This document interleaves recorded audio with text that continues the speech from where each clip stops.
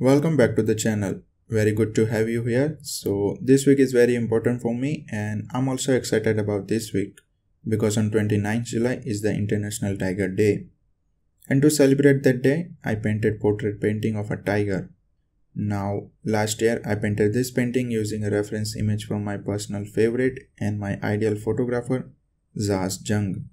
And this year I again used a reference image from him to paint a portrait of a tiger. What I have painted is not complex but it's a simple painting. I started with blocking out the whole shape of a tiger and then slowly and gradually added the layers of different strokes, adding details on each layer. The most enjoyable part was when I started painting the lights. As I defined the light direction, instantly painting popped out from the canvas and I'm so happy with the final results too. Though there are some tiny minor mistakes, but those can be neglected against the final output. So I hope you like the video. Please leave a like and comment if you do. Subscribe to the channel and hit that bell icon to stay notified about any new content, and I'll see you in my next video. Till then, stay wild.